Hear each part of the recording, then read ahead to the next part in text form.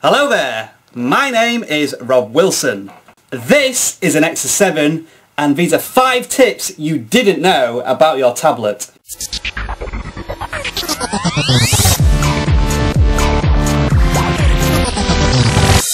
Okay, you may know 1 or 2 of these tips, but I guarantee you there will be a nugget of information here that you don't already know.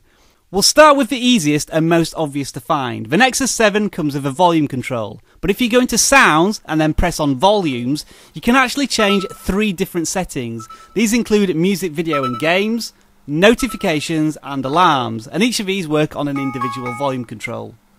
Next up is the ability to turn Wi-Fi off every time you lock the tablet. Now to do this, you go to the Wi-Fi settings, press on the 3 dots at the top of the screen in the right hand corner, and then choose Advanced Mode.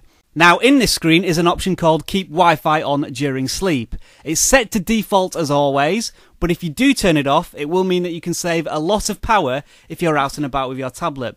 Just bear in mind one thing, your notifications will come all at once when you unlock the tablet. Another way to save a lot of power is to turn off auto syncing, but if you go into accounts and then choose for example a Google one, you can see all these tick boxes here which you would have to individually tick. There is, however, a master control that turns off all your auto syncing on the tablet.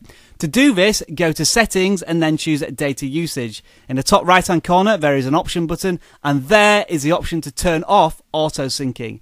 Just bear in mind that you're not going to be getting too many notifications once you turn this setting off. As you can see with the Google accounts, syncing is off and nothing is going to come in from any of those applications unless you manually sync them. And as we're on the subject of notifications, if there are any that are bugging you from particular applications, you can turn off notifications from any application you wish. Simply go to Apps from the settings screen, choose the application that you want to turn the notifications off for, and in the top left hand corner there is a tick box that says Show Notifications. So let's turn off the battery widget notification. See you later. Now you're going to like this last one. Go to the security settings and on this screen there is some text called Owner Info. You can actually press on this text and it takes you into another screen where if you tick the checkbox and then type in some text, this will actually appear on your tablet when you're trying to unlock the device, like this.